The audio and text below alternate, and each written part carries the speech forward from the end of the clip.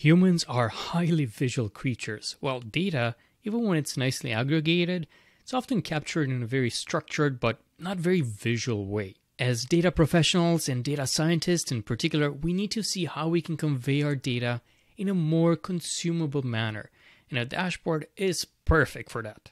There are three types of dashboards. The analytical dashboards, which help the user identify patterns or trends. The operational dashboards, to give you a summary of the current state of affairs. Or strategic dashboards, which really monitor certain KPIs. In this video, I'll walk you through on how to create an analytical dashboard using the BI analytics tool Atoti, and you'll see how easy it is to do so.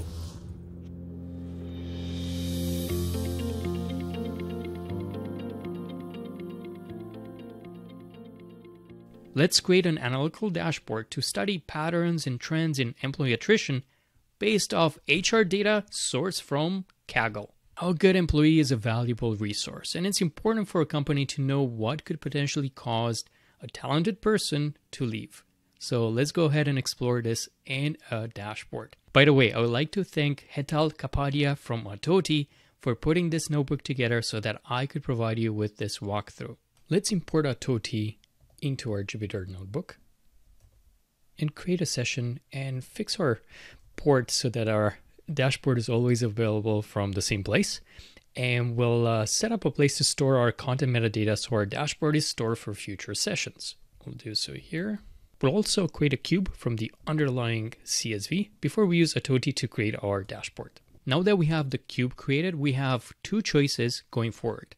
We could create all of our visualizations here in our notebook and then just publish them to a dashboard page, or we could go directly to our dashboarding web app and create all the visuals there.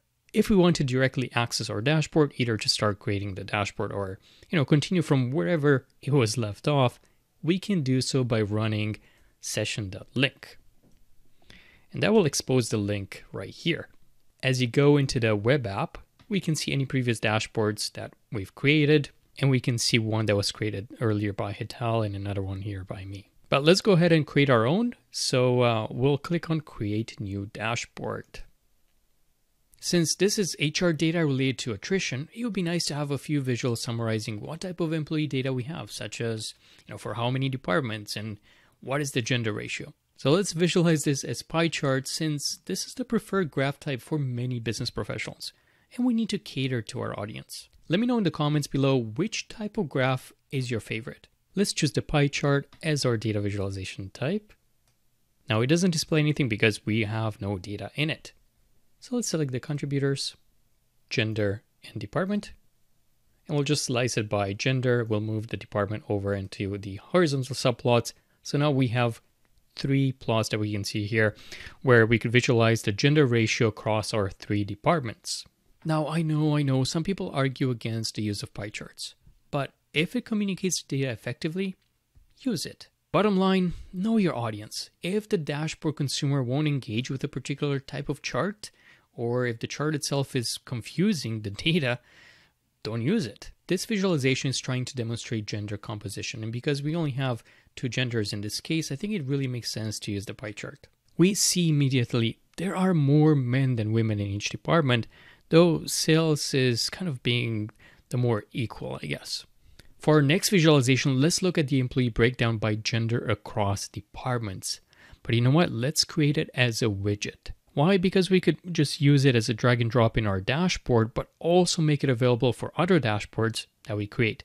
This is particularly helpful if you're working on a project with other colleagues, and if you want to replicate the data visualizations you've created. So let's go back to our notebook here in Jupyter Lab.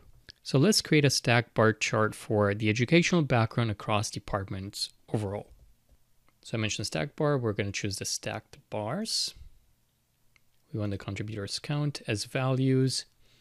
On the y-axis, we're going to split it by department. And we're going to stack it by the education field. Perfect. When using bar charts, there are two primary choices for visualizing. Showing the true number of data like we are seeing it here, or showing how it relates as a proportion to 100%. So for that, we select the 100% stacked bars. Let's go back to the first example.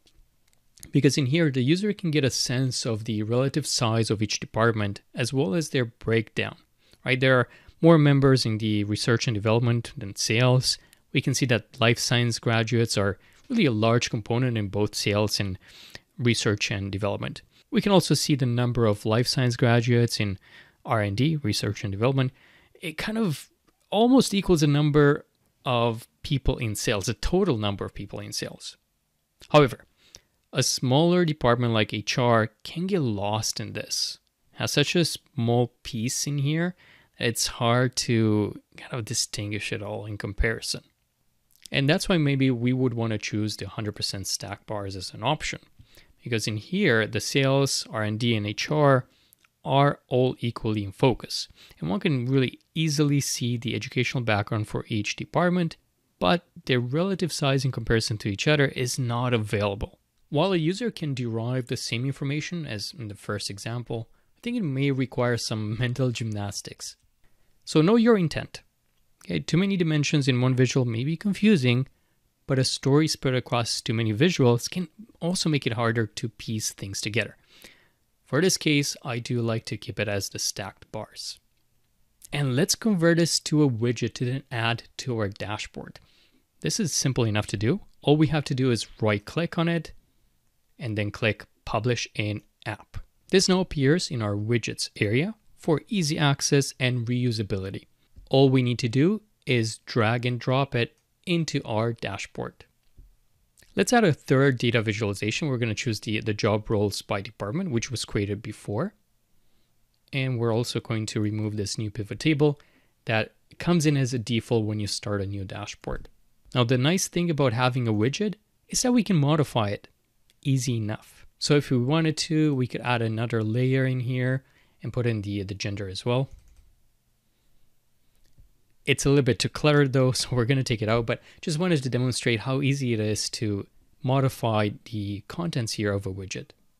And of course, we can change the visualizations type as well. For this particular purpose though, let's revert back into our tree map.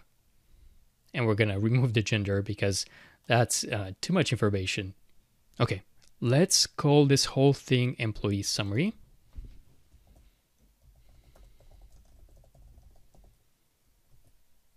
And we're going to add a new page. Why? Because we want to avoid cluttering a dashboard. A user should be able to get a sense of the information it is trying to convey in 5 seconds or less. That quick. So now that we have a sense of the employee demographics, let's start a new page where we can study the data around which employees left and which ones have stayed. Beyond the impact of, obvious factors like job role, travel frequency, salary, and job satisfaction on attrition, what about the more niche or lesser considered reasons for attrition like commute distance or number of previously held positions? Let's create a few more visuals. We'll start by the attrition rates by job titles. This one will be a stacked column. Contributors count. On the x-axis, let's have the job roles. We're going to stack it by attrition. Perfect. And now let's also split it into 2 by gender.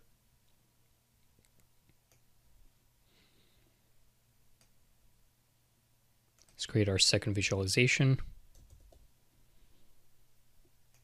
We'll do a stack bar for this one as well. I'll stack column rather. Contributors, business travel, and then we're going to stack it by attrition as well. Actually for these, it makes more sense for both to show how it relates as a portion of 100%. So we're just going to quickly update our stack columns into 100% stack columns. See how easy it is to make a change. We'll simply display these as KPIs, and we want the average distance from home. So let's look for that.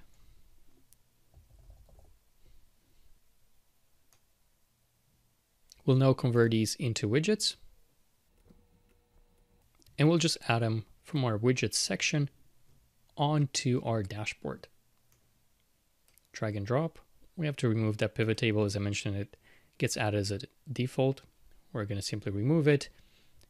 And then we're going to add the attrition based off travel frequency and this new KPIs that we've added in here.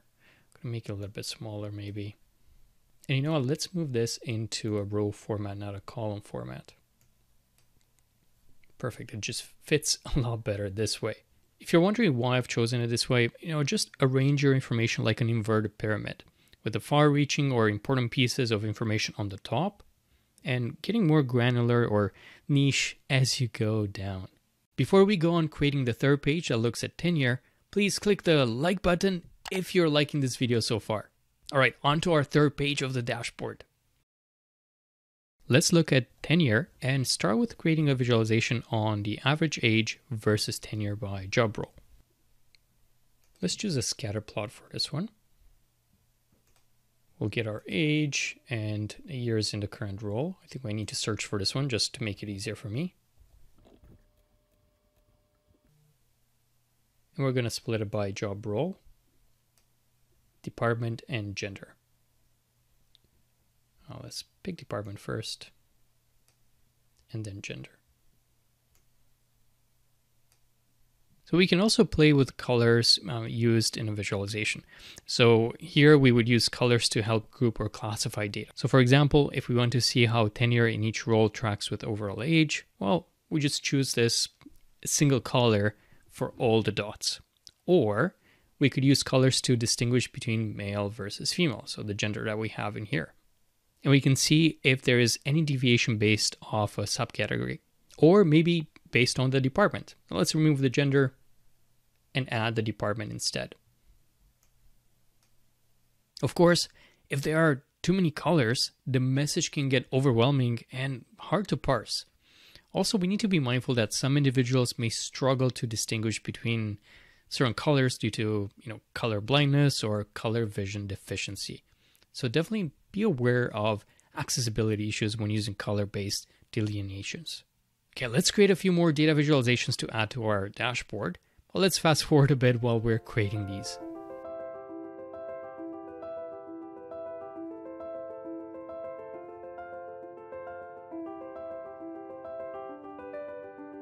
Once we have enough visuals to analyze the problem, we can just assemble a dashboard, just drag and dropping our widgets that we've created earlier.